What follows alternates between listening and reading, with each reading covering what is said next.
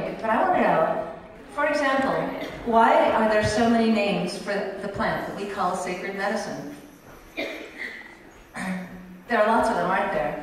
But I want to suggest to you that the name that you call this plant really matters.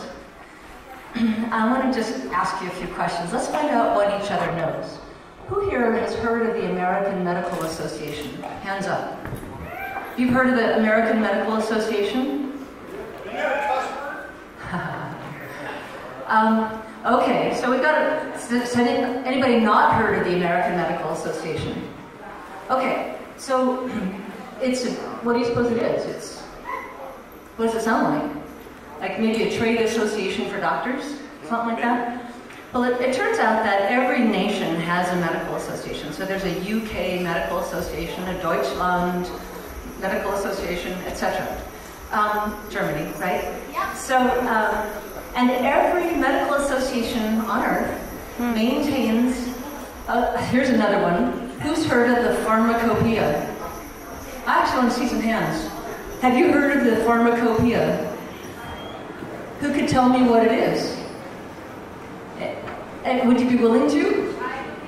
Come on up. Because the word pharmacopoeia, I want you to know this word. And Galaxy has kindly offered to tell you what it is.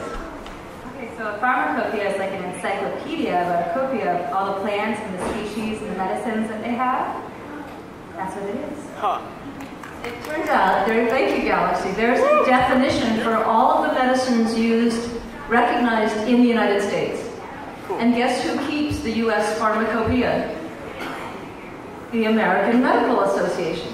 Oh, okay. Well, what are we going to do about it? That's the question. Okay, so why am I asking you about a pharmacopoeia on a Sunday afternoon?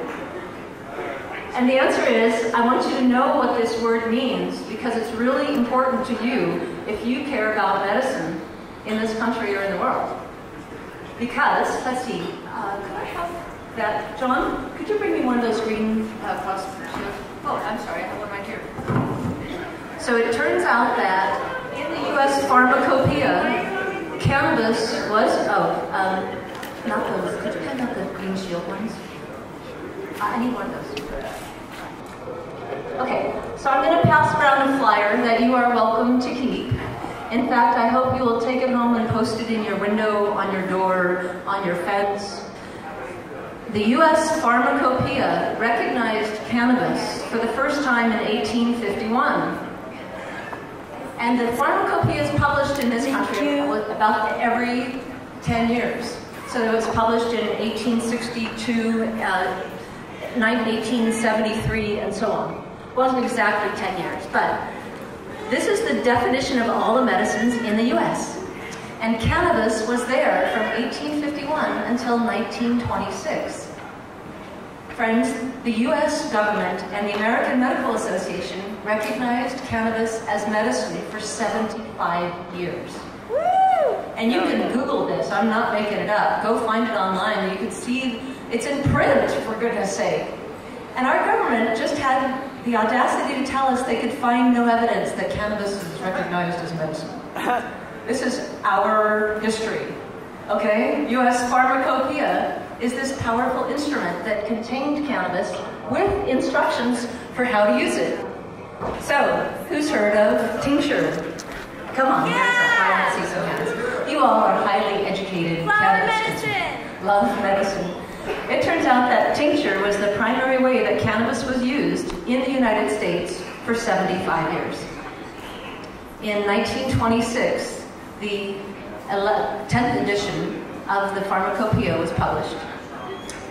11th edition. In 1936, the US Pharmacopoeia was published, and cannabis was not there. How did that happen? Okay, come on you guys, play with me a little bit. Who's heard of the name Harry Anslinger? Come on. Anybody heard of Harry Anslinger before? You should know this guy's name. Harry Anslinger was the leader of alcohol prohibition in the 1920s. Remember what prohibition did? It put a lot of people in prison for using alcohol. The people of America voted to end alcohol prohibition in the late 1920s. Harry Anslinger was out of a job. He was the czar who oversaw the prohibition of alcohol. He lost, the people voted, and so Anslinger went looking for a new job.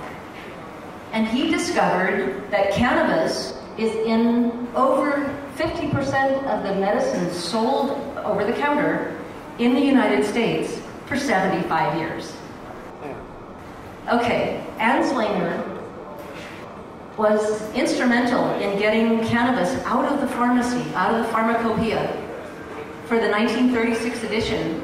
Meanwhile, the 1936 pharmacopoeia was published, and in 1937, Congress introduced the Marijuana Tax Act. Has anybody heard of that? 1937. You want to remember this date. Because in 1937, Congress was persuaded to adopt the Marijuana Tax Act. Now remember, farmers all over this country were growing hemp for fiber, hemp for food, hemp for fuel. Did you know the first plastics were made from hemp oil? The first plastics were made from hemp, not petroleum. So hemp was everywhere. People knew about cannabis, so they couldn't call it that if they're going to try to tax it and regulate a crop like corn. Okay, 1937, Anslinger got Congress to pass the Marijuana Tax Act, spelled with an H. Why did they call it marijuana? Come on, anybody know? Really? I know you know because you're my husband. And Galaxy, why did they call it the Marijuana Tax Act? Marijuana was a very derogatory term. Here's what Anslinger had to say about marijuana, and this is direct quotes from his testimony in Congress. This deadly, dreadful poison that racks and tears not only the body, but the very heart and soul of every human being who once becomes a slave to it in any of its cruel and devastating forms.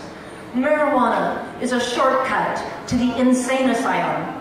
Smoke marijuana cigarettes for a month, and what was once your brain will be nothing but a storehouse of horrid specters. Hashish makes a murderer who kills for the love of killing out of the mildest mannered man who ever laughed at the idea that any habit could get to him.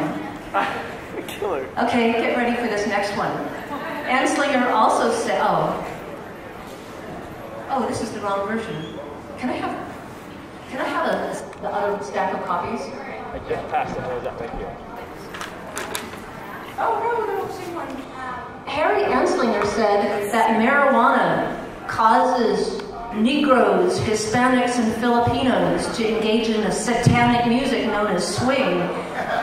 Oh, goodness. These satanic music like swing and jazz are the result from marijuana smoking. And marijuana causes white women to seek sexual relations with Negroes, entertainers, and others. And it makes darkies think they're as good as white men.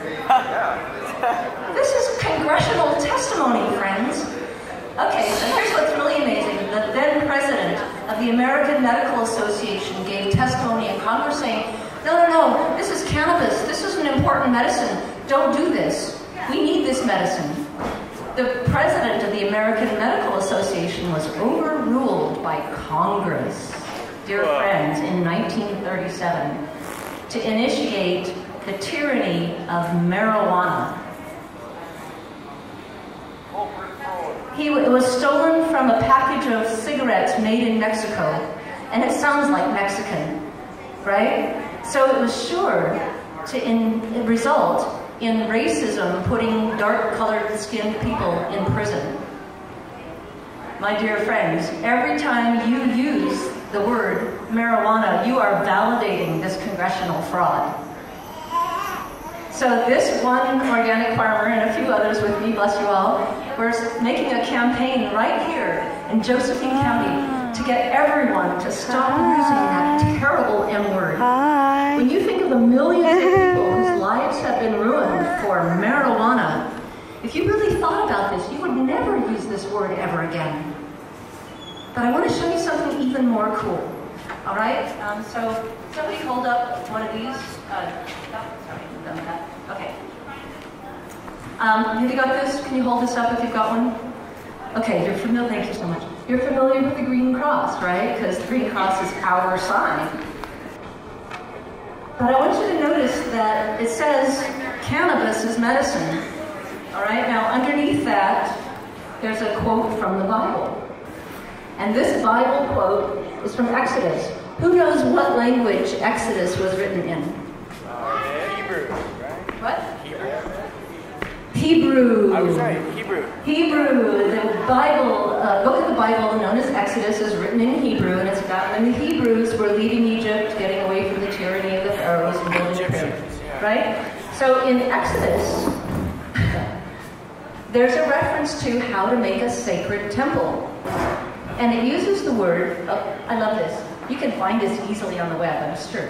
So the ancient Hebrew scholars, that is the people who specialize in scholarship of the ancient Hebrew language in Hebrew University in Jerusalem, Israel, say that this word, Cannabis, is the modern translation of the ancient Hebrew word that occurred originally in Exodus 3,000 years ago.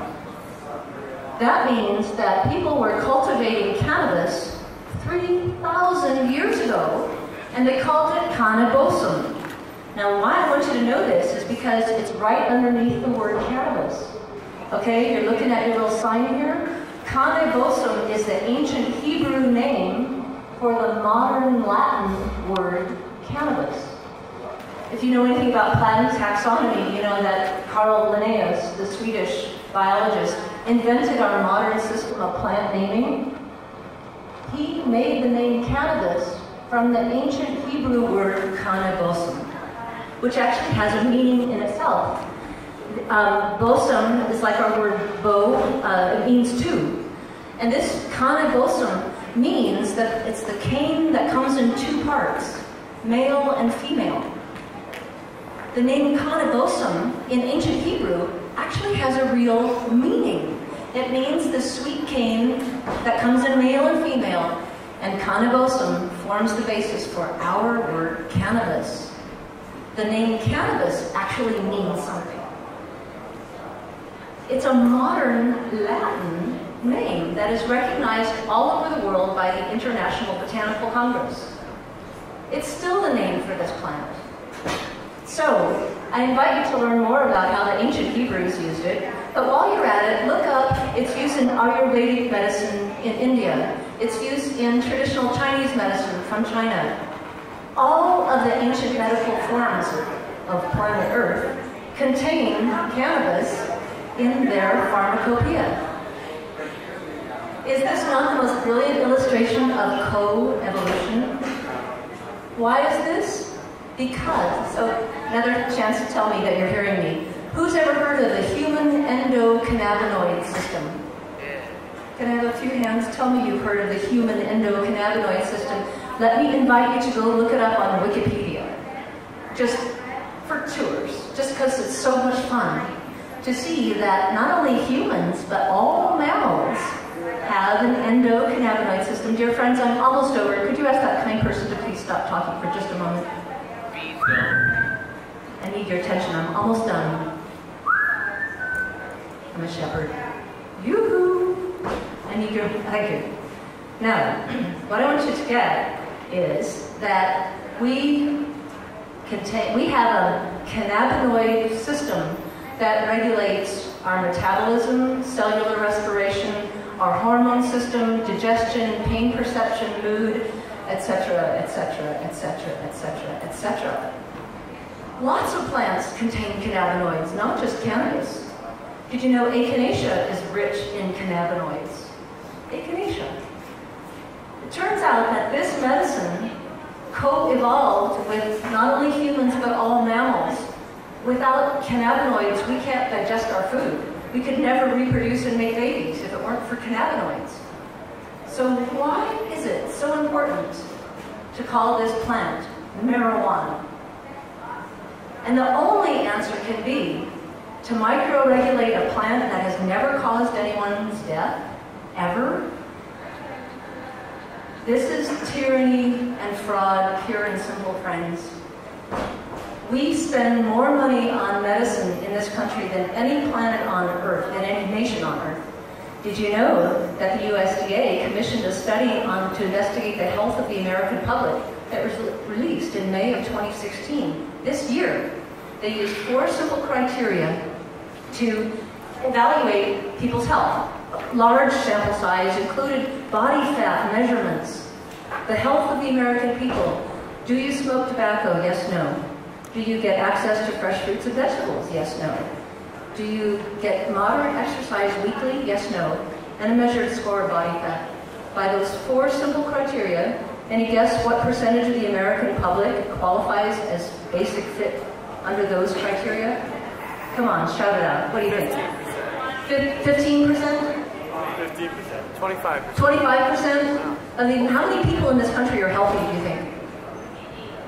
Probably a quarter of them. 10%, 8%, you're getting closer. 8%. You go look at this report on the web, and I gave you the citation here. 2.7% of the American people qualify as healthy by the USDA's own report. And that study was conducted by Oregon State University College of Public Health.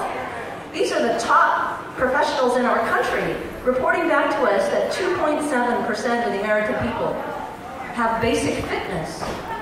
And most of them live in Oregon.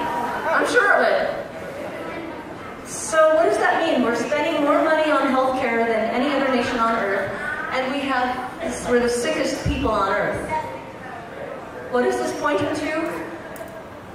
I'm almost done, I promise.